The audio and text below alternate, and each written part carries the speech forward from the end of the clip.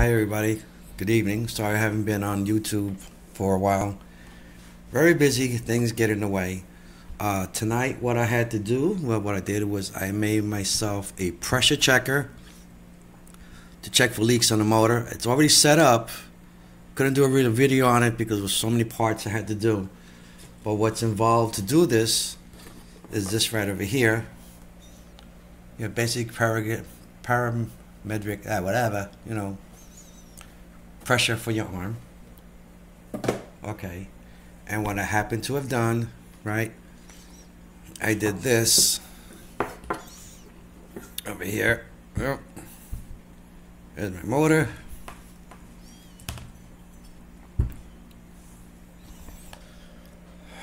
There's the motor.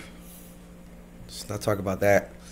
Happens to be an inner tube tire that I cut to put there. Okay, I had to make a plate that goes over here using the inner tube as a gasket because you cannot use a regular gasket with this because it's porous. This is not porous. Okay, then I had to make a rear block plate in the back for the exhaust. If you're doing this on an actual car, you could just plug up the exhaust at the end, right? And you can even check the leak at the back gasket at the same time.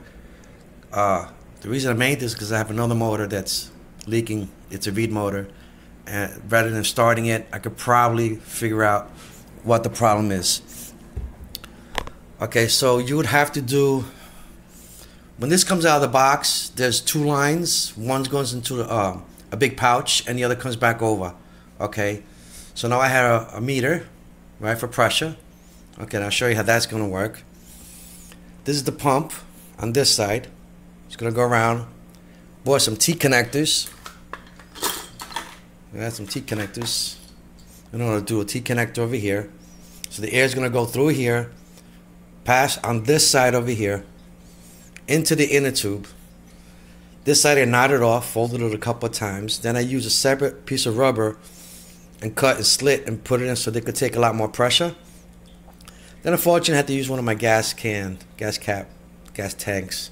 ends. Had to put like a tape inside here, fold it over a couple of times, a couple of wire ties. And once I had it all pumped up, this was leaking. I fixed that problem. Standard fuel line over here. So let me just show you what this thing is going to do. And I did squirt it, squirt the car. This particular motor I did. It's a motor I had laying around. There you go. Let's put this here. So what you're going to want to do, I'll put this in the background so you see that move. Okay. When this begins to pump up, I'm going to lock the valve over here. Close the valve over here, right? And pump it up, right? This will swell.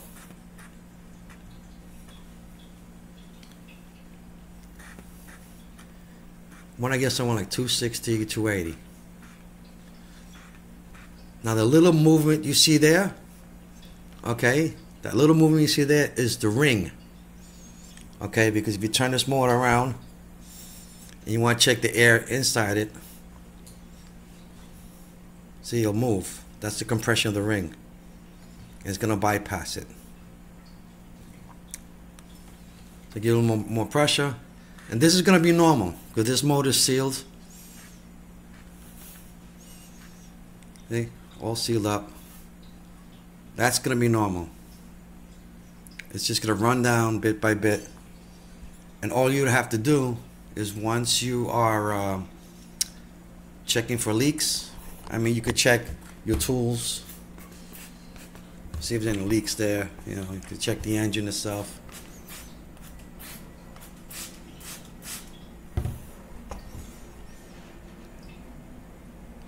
See, no leaks. I even had to solder this over here.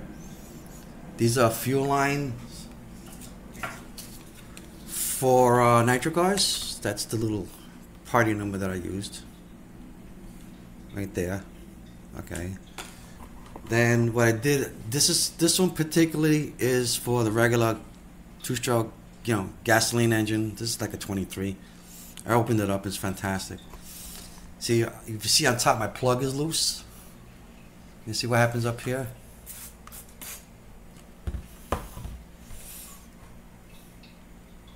right there on top.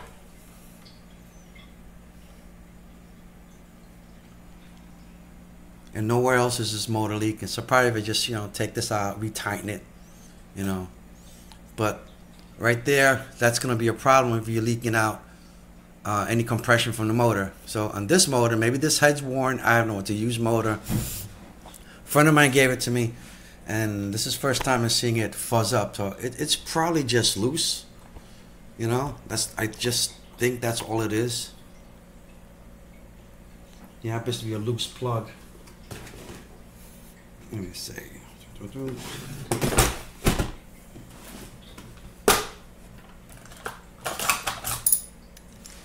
Maybe we should do is yeah, it's loose.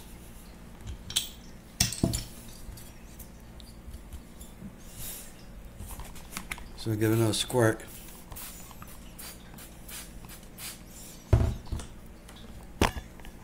Pump it back up. Right here. Gauge is a little wet now.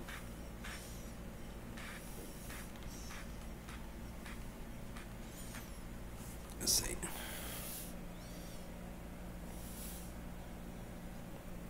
Just dropping a little bit. That's just the ring. And if you look around here, let's see if I get a better shot.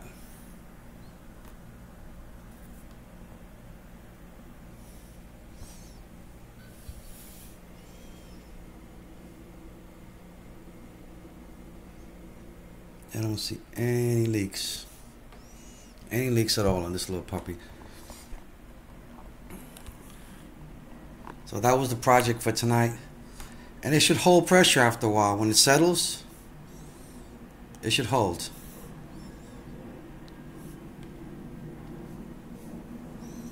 Holding about 160. Now the plug's tight, so I'm going to assume maybe that's the correct number. About 160. 145, 160, about 150, but it's pretty good. And then also when I just want to take the air out, start over again, just open it up, take it, pump it up again. Put it about 280. Then you can do is let it settle. And check the rings on the piston, just turn it in the direction it rotates. It should bump up once in a while. That tells you that it's compressing correctly. When the car is running, gets hot, then that seal becomes completely tight. So that's what you're gonna normally expect.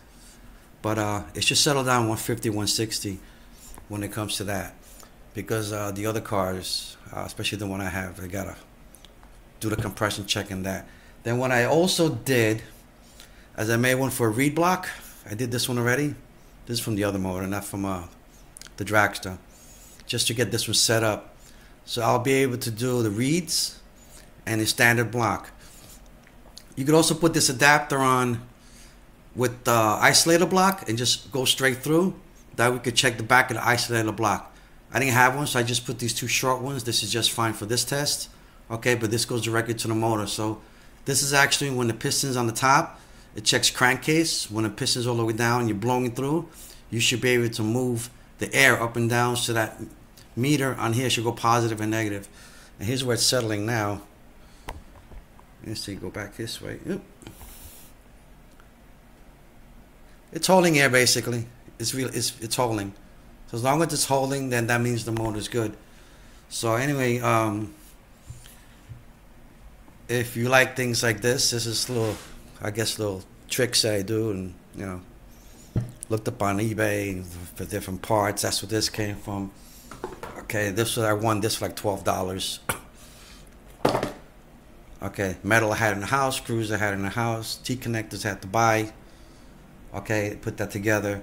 And I'm using the original hose, the only different hose. See, this will fit directly in because that's normal. The T-connector, that's going to be normal, fit the right size.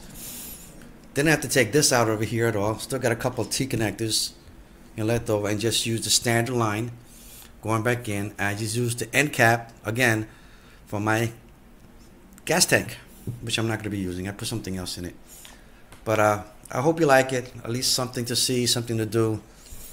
So if you're building a motor and you got it all set up, If you want to do a compression check, this is one way. Another way, you could probably put a bicycle pump directly into here, but then you won't be able to tell what's happening to it. This is a really good tool for it. You know, it was worth the money. And if I ever take it apart, I can check my blood pressure. All right. So I hope you enjoyed the quick little video. Have a good night.